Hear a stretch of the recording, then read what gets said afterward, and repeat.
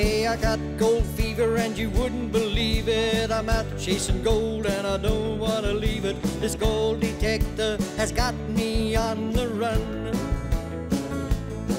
All around Australia it's got me roaming. I find a piece or two that... Okay, we're back out in the whipstick again today and we're going to do something a little different. I've got Andrew, aka the Coffee Bush Kid, with me. G'day Dave, how you going? Very well. We've got a fantastic day for it out here, Andrew. We have.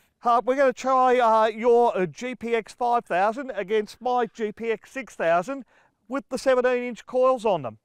Now today we decided it was probably a good day to have a look at the 17-inch coils. We're out on a hillside where I've discovered some gold before, and we've got 5 targets each that we're going to go out and mark now, and we're going to do a comparison to see the difference between the GPX 5000 and the GPX 6000. Now, before we head out, I've got the 17-inch coil on, I've said, and I'm just going to give you my settings. I've set my machine to difficult ground, and I'm running my sensitivity on manual 1. So it's the lowest sensitivity I can get on the 6000. Now, Andrew, you've got your machine set up there, and I believe you've got it set up for fixed ground balance, so that's the best to start there in. The mono setting for the coil. Of course, we have the timing set at special, which is what we're going to use when we use the fine gold mode, so it's the most sensitive, and we're in general detecting mode rather than deep or custom. Now, on the back side of your machine, I'd be recommending that you go along with something as special, which we've got there. If we come down and we have a bit of a look here at our gain, we're looking at 12 on the gain, and of course your stabiliser at 12. It seems like we've set the machines roughly so we can get them as close as possible before we go out and do this little test. Yep. Let's go do some digging with Dave. And the Coffee Bush Kid. Well, look, we've both found our targets, got 5 each here. We're going to start by checking the couple I've got in front of us here.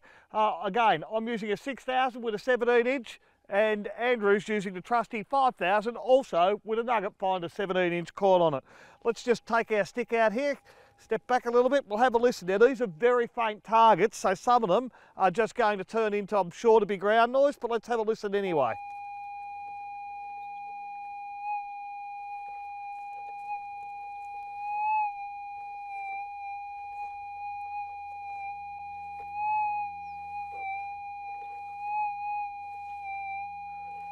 Now, I think there's a little bit of a change there. That's worth me having a bit of more investigation. But before I dig it, I'm going to switch off here now.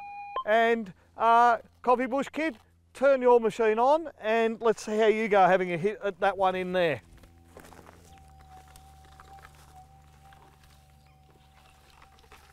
Really struggling. Yeah, I'm not sure whether it's even a target yet, but so let's scrape a little bit away around that little bush here, maybe up in this area here. See if we can't scrape a bit of that back, and we'll have another listen to your machine and then we'll confirm it if we've actually got a target. That little bit of bush I think's got to come out there. Unfortunately, there's another one near it, so it'll grow back. All right, let's have a listen again with what you've got there. Yep. Coffee Bush, and we'll see if we can't get this to come through as a clear target.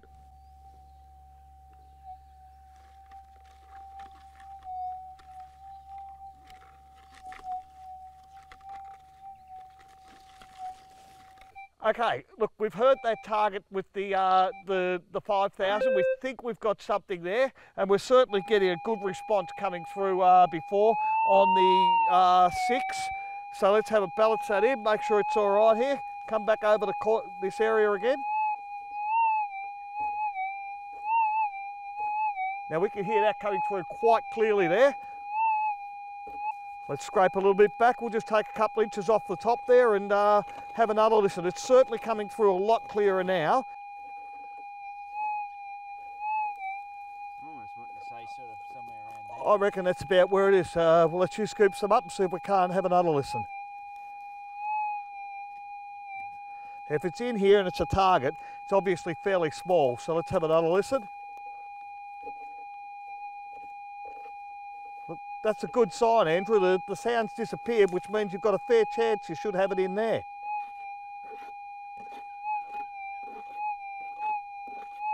We can definitely hear a little ring there. Yep. It's screaming. That is definitely, I would have to say, it's a target. I'd say it's not in the green scoop. Let's have a look again. That is definitely a target to my way of thinking.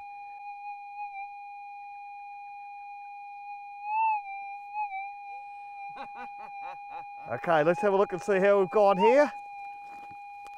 Lead digger Dave. Lead digger Dave, and it's been in there a little while. That is a tiny, tiny piece of lead.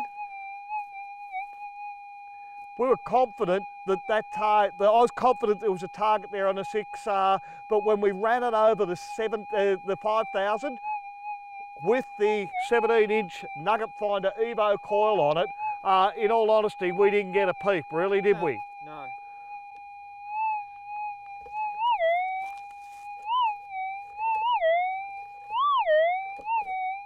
All right, there's no doubt that we can hear that one quite easily, Andrew. I'll switch off here and let you have a look with the 5,000. Again, the 5,000 set up in sensitive, and we have our gain set at 12 as well as the stabiliser at 12.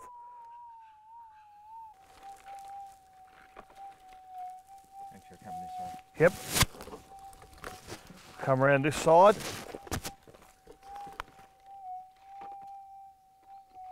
I'm tipping it's under this bit of branch there, but you're not hearing, I don't think you're hearing anything there. I think we're back this way a little bit, Andrew, just in under there. Just brush him away and see what happens there.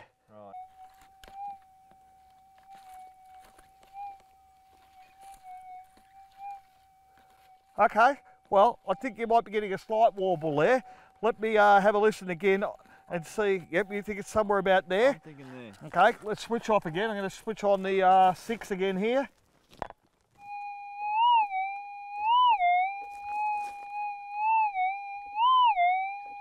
Okay. That is chalk and cheese between the two machines. That is very, very loud. All right, let's scrape a little bit more off. I'll let you do the honours again, Andrew, and I'll jump in and dig your ones out for you. Rightio. Let's see, so just take just a little tiny bit off the top, and that's probably almost enough at this stage, and we'll have a listen and see what's in there this time. So it's definitely a target in here.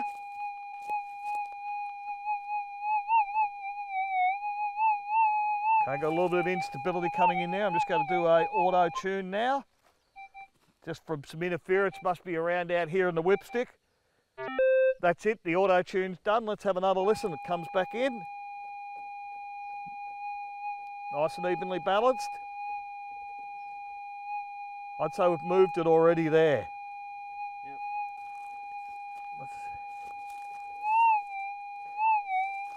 Still got to cut another one. Excellent. Nice and easy with these little plastic scoops. I'm tipping it's still in there, so nice and easy. Certainly makes it easier, I should say. Right.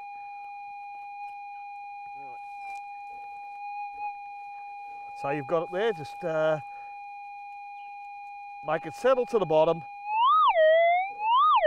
Sounds like it's right up the front. It does, and very loud now.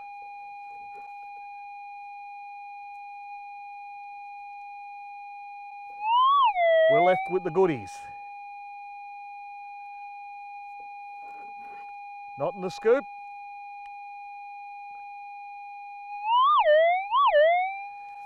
I'd say Lead Digger Dave struck again. I would say Lead digger Dave has struck again. Once again, another tiny piece of lead there. And again, the difference between what we heard there with that piece of lead and the 6 and the 5,000 was amazing. I really have to say that boomed through Coffee Bush, where it was really a little bit of a struggle for you to hear it with the Yep. 5. Yeah, I would say that, Dave. You'd have to go over it a few more times with the 5 to go, yeah, but I'm actually really amazed at how much it didn't really hear it. Yeah, well, it just seems the extra sensitivity that's in the 6,000 is winning through at the moment. Yep. But we've got more targets to go. Let's go and do a few more and see if we can't change from lead to gold. And maybe we'll hear a couple more that we can get with the 5,000 as well. Yep.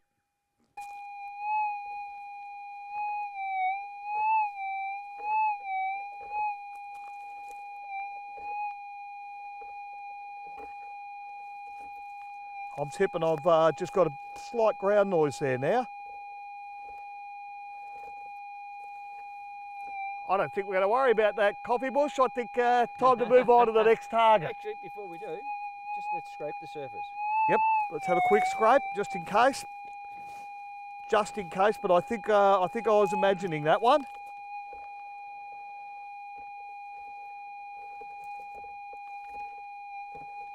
Yeah, on to the next. On to the next target. Okay, look, this is an interesting target here, Andrew. Like you said, it's someone else's dig hole, but I'm still getting a bit of a sound. Now, it could just be from the moisture that's in there from the recent rains, or they may have possibly left their target behind, or they could have left a target for me behind. Let's have a listen and see how we go.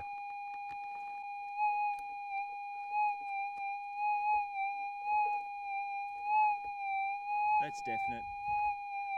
We've got to call that as a target. Let me just switch off and I'll get you to have a listen, Coffee Bush. Okay,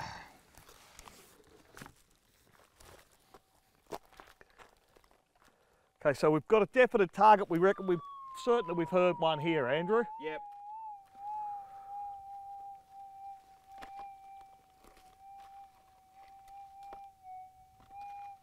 Thank you. That's a streamer. I'm hearing that quite loud there as well. Let's do some digging and see if we take a bit of soil out. Now, hopefully it's a piece of gold this time that's been left behind by the previous people who were here. Okay, I've got the machine on. It's done its quick little balance there. We're ready to go again.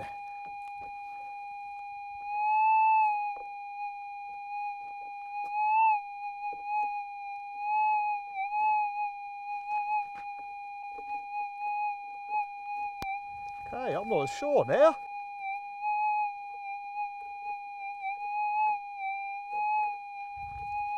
What do you think it could possibly still be in the hole? Yep, I'm going to take more out. Yep, let's have a little bit. So I'm not as certain now that we've got a target here, but we're going to dig a bit deeper and just see if there's anything. Do you reckon that's been disturbed, or are we digging fresh ground there, Andrew? No, it's been disturbed. Okay, so somebody's gone down a bit. It's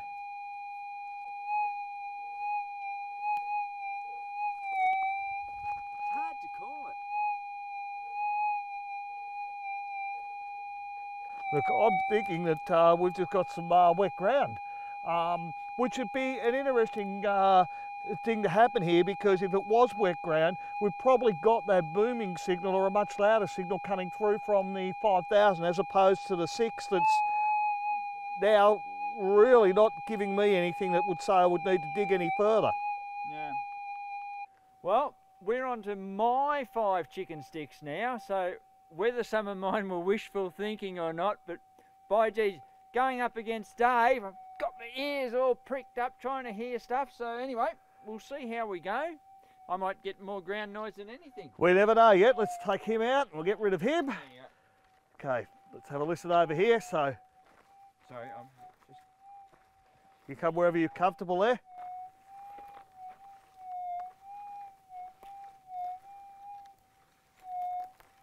Okay, come around from a different way there.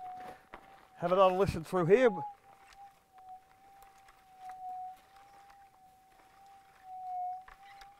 Sounds like you're definitely getting something there. You've got to stop there. Absolutely.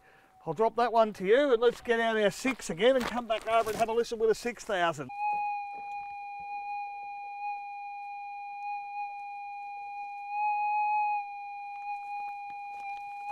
Come around from a different angle.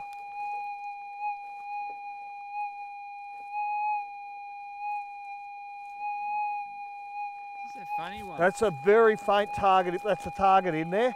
We'll scrape the surface away, give us our best chance of checking it out thoroughly, making sure that we don't leave a target behind. Scrape the surface material off there. Gives you a nice flat workbench to work on there. Thank you.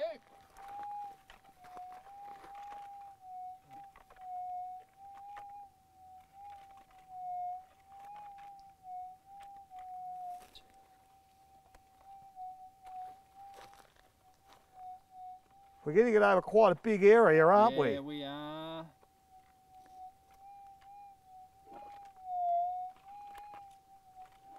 Let's take a little bit off the top again, have one more crack at it.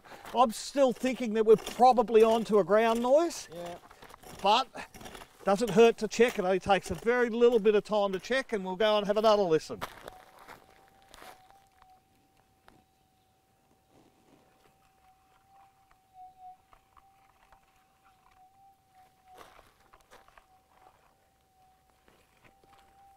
Maybe we've broken the mineralisation layer a little bit there. Yep. Possibly that's what's happened.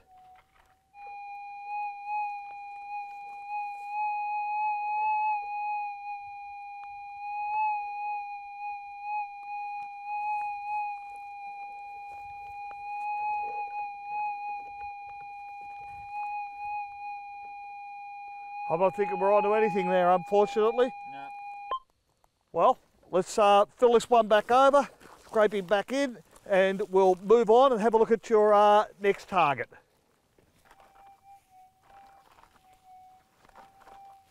Now I'm thinking with that slight warble, it's potentially ground noise again.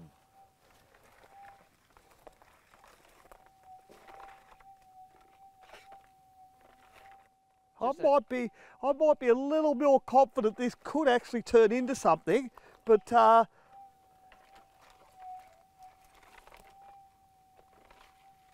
still maybe sometimes getting it one way, aren't we? Usually if you get it just one way and you're moving around and the target drops out, usually you can be sure that it's probably just a ground noise. I'll give you the chicken stick.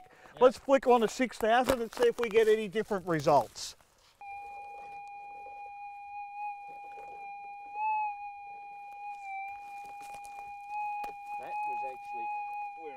Okay, let's try up the top. You might have snagged another one beside it. Maybe.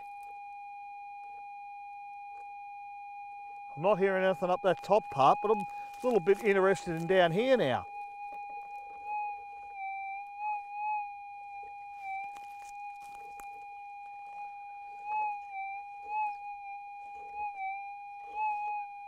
We'll just scrape a little bit off.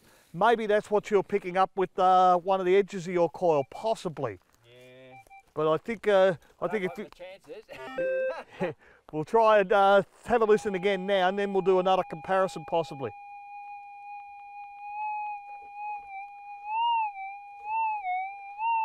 That's a target. Let's just flick off and have a listen and see if you can hear it now. So maybe we weren't quite on it. Maybe you were picking it up with the back tip of the coil, possibly. Maybe. You'd want to dig that. You'd want to dig that. It's still fairly faint, but you can hear how it's defined at each end. Yeah. Just take a tiny bit off the top.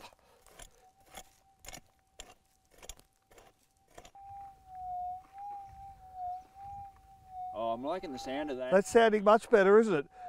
Should we scrape a little bit more off? Yeah. And then we'll have a quick listen maybe with the, see how we go. If we haven't got it out of the ground, we'll have a listen with the 6. Yep.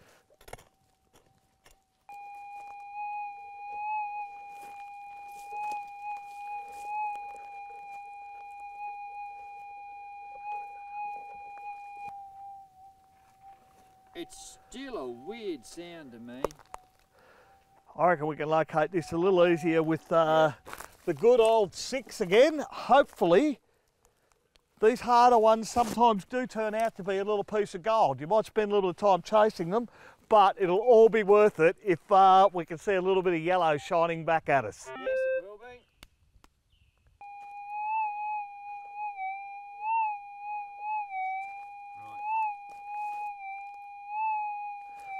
Yep, I'll let you have a crack there. I reckon you're right on it there, I think.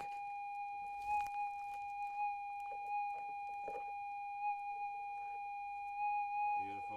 Yep, I think you've got it in there. Shake it down, because if it's heavy, it'll go to the bottom. We got it.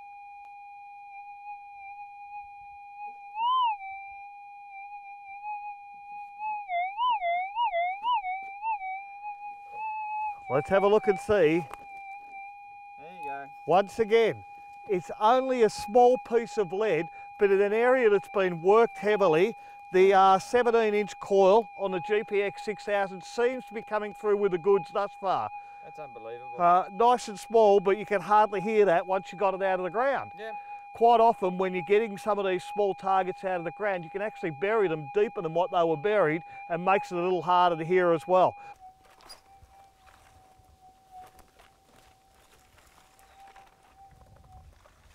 I think there's just a little bit of a... There is a little bit of a variation we can hear.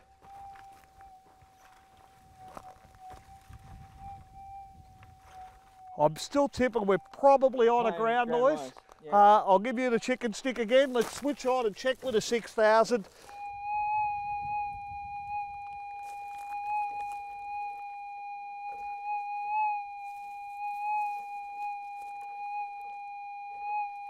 Maybe we take a little bit off with our foot, just have another listen. The beauty of the boot. That's it, clears the ground. Nice flat workbench there, which is good stuff. Let's come back over and have another listen.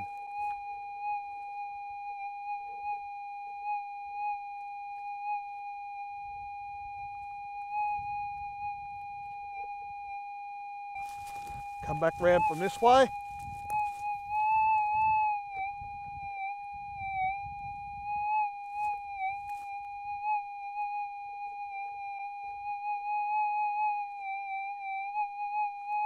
I'm still thinking it's a ground noise to me. Yeah.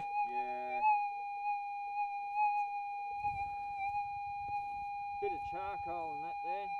A little bit, yeah. It's just worth having a little scrape, but I think we're wishing for signals.